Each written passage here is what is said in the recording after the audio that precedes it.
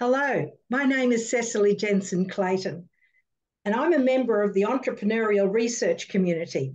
We're a group of researchers committed to extending our research capacities for the future, as well as learning from other researchers. And today we welcome Dr. Deborah Eddy. Deborah is an activist artist. Deborah, we look forward to hearing from you, and about your ways of working to create impact. So now over to you, Deborah.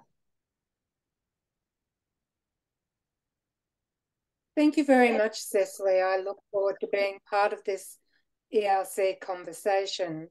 I'm just going to share my slides. So I'm just going to share my screen. Share. And can you see that, Cecily? Yes, absolutely. There we go.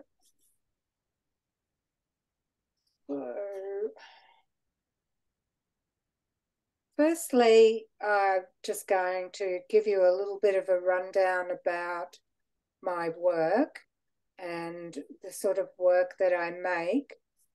Well, this image that you can see muted in the background, I actually don't have a costume on, unless you consider underwear a costume.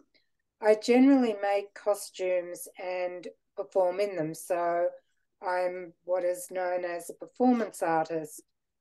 And the sort of work that I make has been initially concerning the invisibility of aging women and the pressure to stay young and age successfully, which is what this image, Iron Out the Wrinkles, is about, where you're just trying to do the impossible.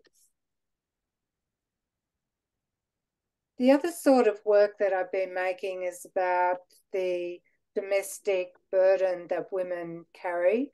We do far more of the caring and domestic work than our male partners. I can't comment on people who are in a different sort of relationship, but I do know from a heterosexual point of view that it's generally heavily weighted on the women's shoulders to do the greater part of caring and domestic labour. And this doesn't change as you get older. It just seems that you have more time in the house and so wind up doing a bit more.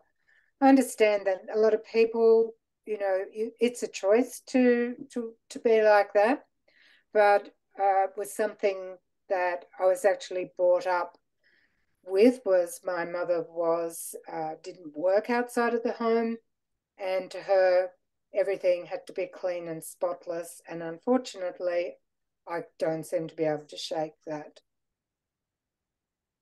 This is another work about that women's labour, and in this work you can clearly see this costume that I've made, which is styled after a sort of 1950s apron, and it is part of a series of 3 photos, which you can see here, which was displayed at the Judith Wright Centre in Brunswick Street in Brisbane.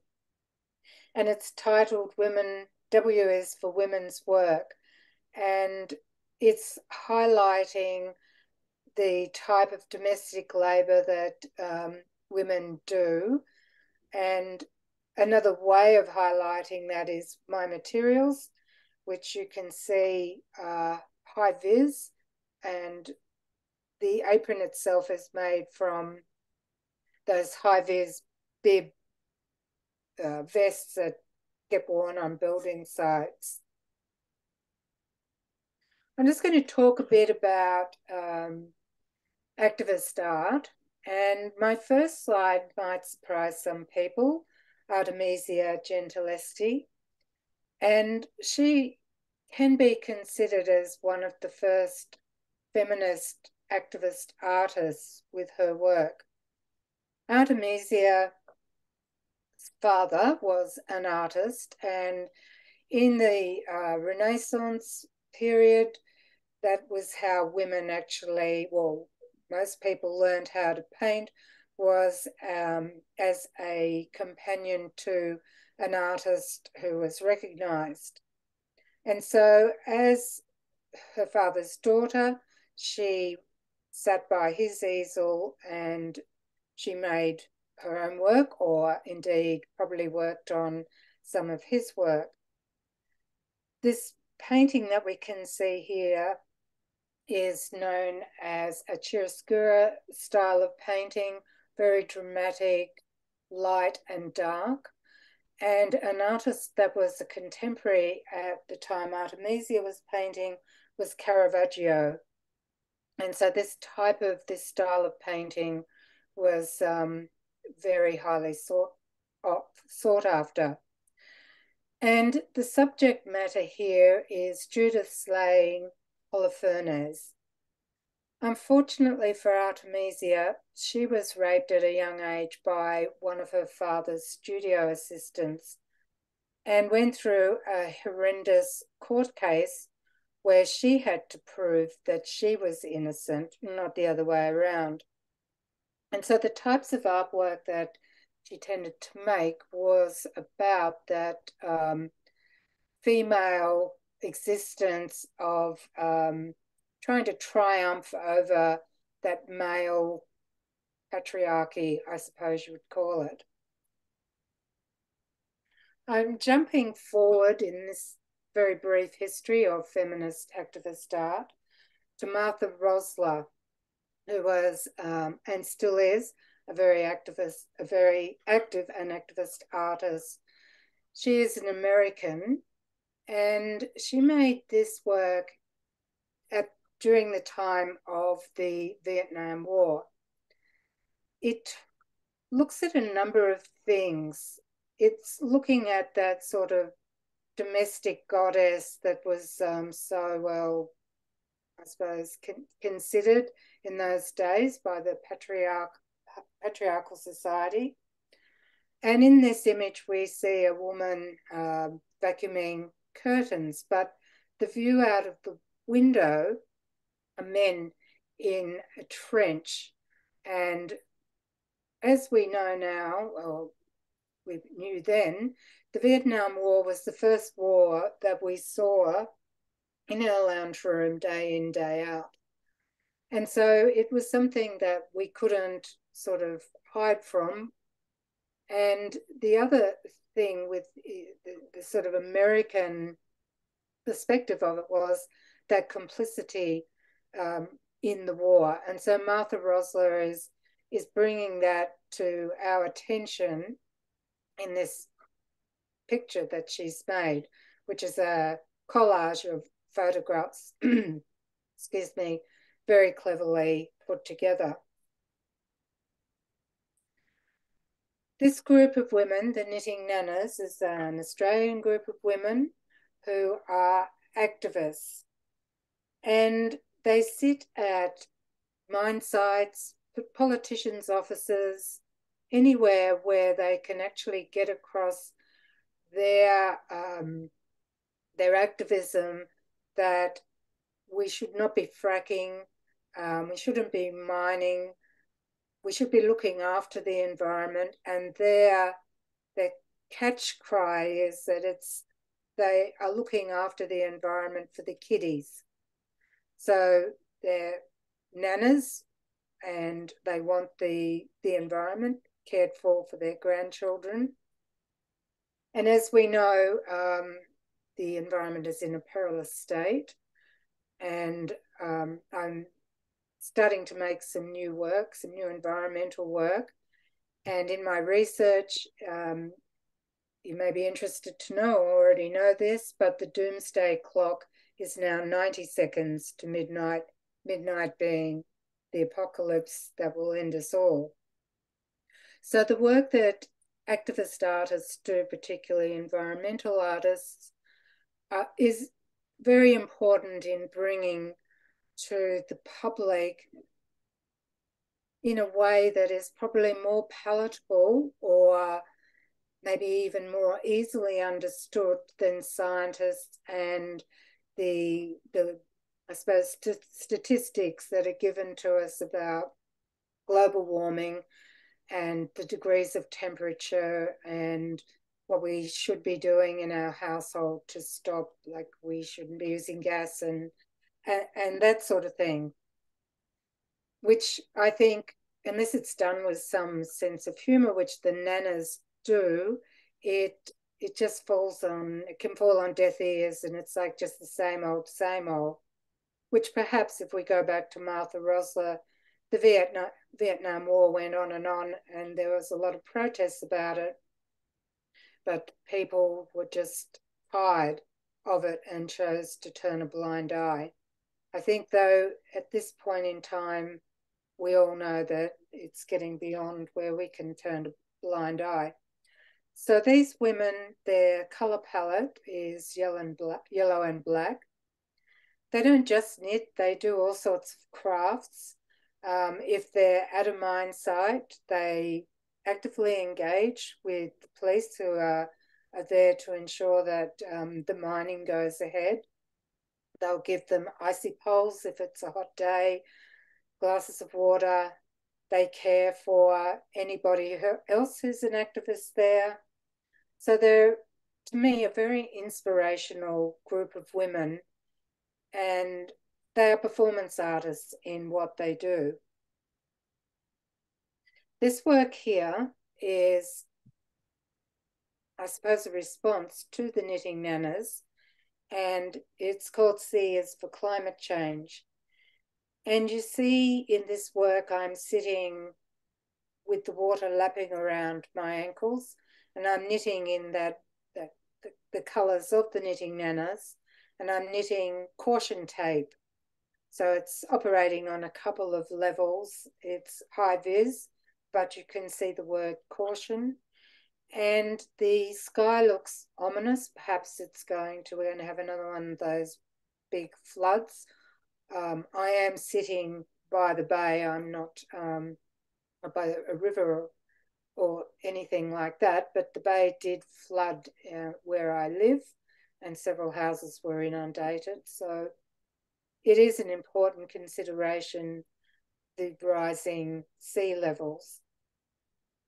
Then my next slide is, this time last year I was conferred, and as a doctorate of visual art, the majority of my examination is to make visual art, and my thesis is a lesser part in the structure, but ultimately seems to be overwhelmingly more when you're going through it. But that's by the side, and you're all going through your own doctoral battles, I'm sure. So this work here is called We Are Old Women, Hear Us Roar. And I rewrote the lyrics to We Are Women, I Am Women, Helen Reddy's feminist anthem, to encapsulate the research I'd done for this doctorate and for my thesis. So it talks about the invisibility of aging women. It talks about how we want to walk beside our younger sisters in terms of activism. And it also talks about the fact that domestic violence happens to older women. It's often buried as elder abuse, but it's, at the end of the day, it's domestic violence. And it talks also about how older women are an increasing cohort of homeless in Australia and probably around the world. And that is another, that homelessness can also, in other parts of the world, probably even here too, after the floods and bushfires, linked to climate change to some extent as well. So the performance, I had about 40 women with me, and they were all wearing those pink vests, and on the back I'd spray painted "We're Old Women, Hear Us Roar," and they roared the chorus and I recited the poem. I did so in King George Square in Brisbane, and we see behind us a suffragette with her umbrella raised. And if I could remember her name, I would tell you, but unfortunately that has slipped out of my brain. So it was an important site for me to have that that demonstration, I suppose you'd call it. And that's all I've got to say. I look forward to Cecily actually questioning me further. You can contact me on either of those platforms. That's where I put my artwork.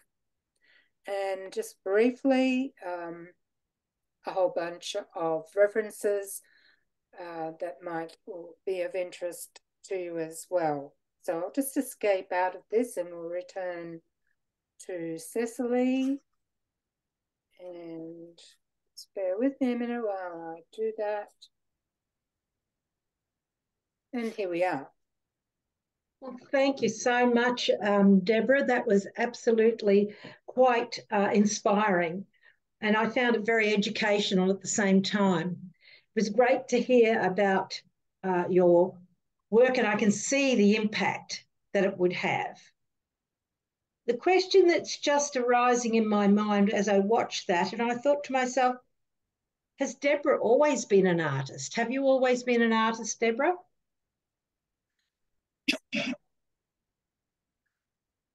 I suppose I have been.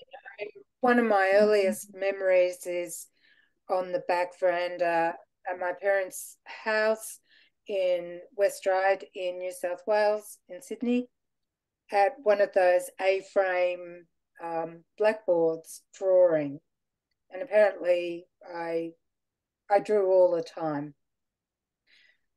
After high school, I went to Tech to study graphic design, but I wound up getting married and having kids really young, and so I guess my art career was put on hold for a while.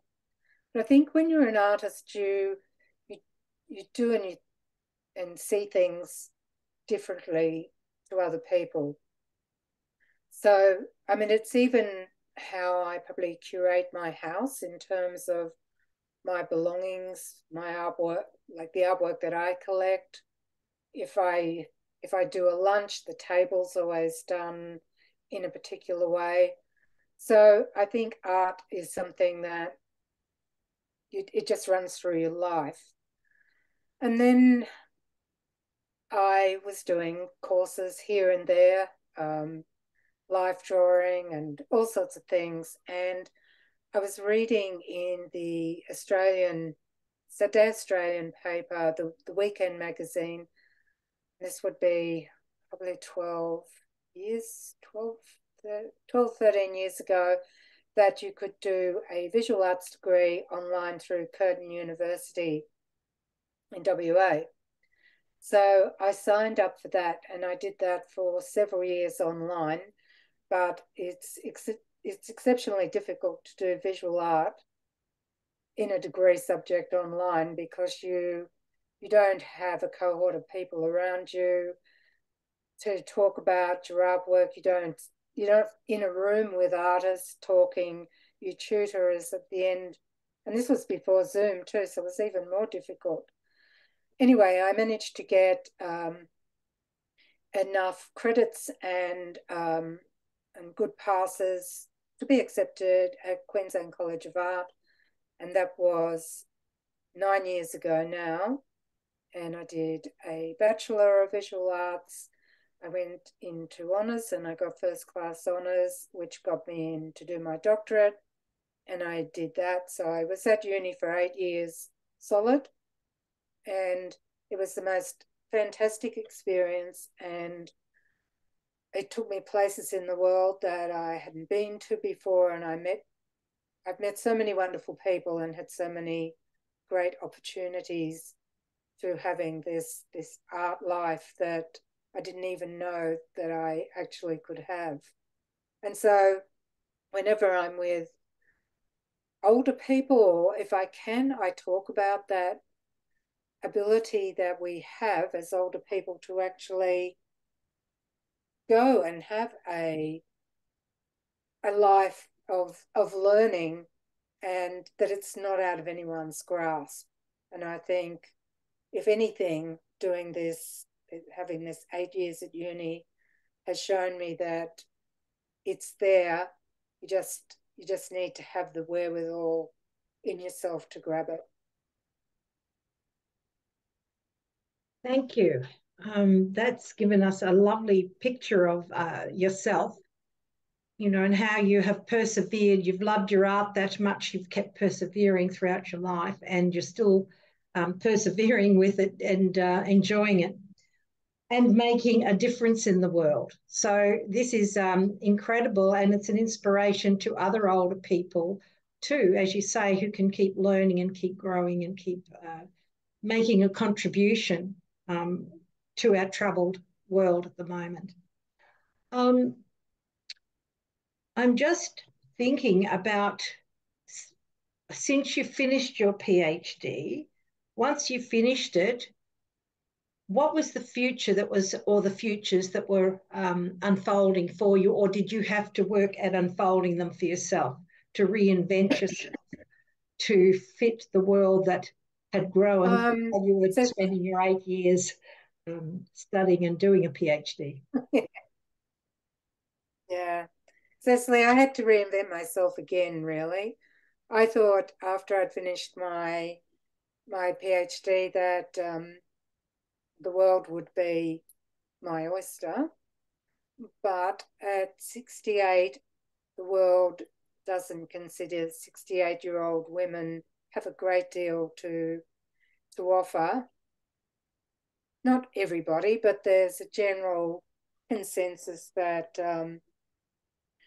we've probably had a go at life, and so it's time for younger people. And I'm totally in agreement that young people need to have their time. So I realized that I wasn't going to have all of these things land on my lap just because I was suddenly a doctor, that I would have to work whatever it was that I wanted to get out of having that qualification. I have been working for the last 3 years in an art gallery. So that has given me the ability to talk to people about art, the visitors who come in, and I run workshops on various subjects. But more recently, I've started teaching kids art of an afternoon after school through the gallery. And that has just been the most wonderful experience. And I really love teaching little kids and giving them just little nuggets of what I've learned about drawing and paint and the color wheel and how to make a 3D object. And I just hope that just one or two of those kids, it will spark in them something, and they too will have, you know, a nice career in the arts. Not a nice career, but a career. It might open something up for them, and they might remember, hopefully kindly, the mad woman trying to get them to draw perspective after school. So, but the other side of life after that PhD is, as an artist, the only way you can get your artwork out there is to keep putting proposals forward to commercial galleries or galleries. Really, regional galleries are more the type of gallery that would pick up my work, and to enter competitions. So between now and the end of June, I have 6 different competitions that I'm making artwork for and entering these competitions. And a couple of those are for environmental art, and so I'm making new work there. And they all have prize money, so you always hope that you'll earn a few dollars, because as an artist, I can tell you, unless you have some side hustle, you're not going to be earning sheep stations making artwork.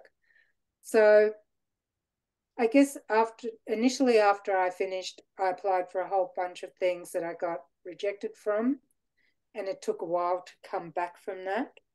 And I think after you've finished, you're really tired. It's a very emotional, it's a roller coaster, particularly if getting towards the end isn't as smooth as you'd hoped it would be. And so it took me a while to actually start making artwork again. And then you crucify yourself because you're not making artwork and you can see everybody else is making artwork. It's not a cruisy sort of career option. But when you do things and you make things and people do like them and see the validity in them, it does make it all worthwhile.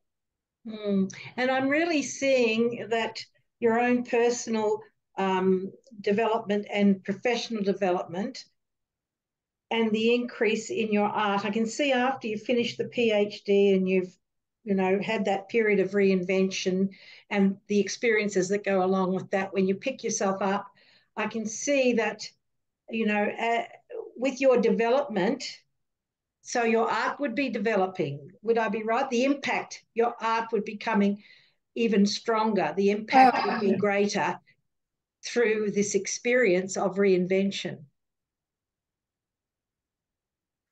Yeah, I hope that's the case.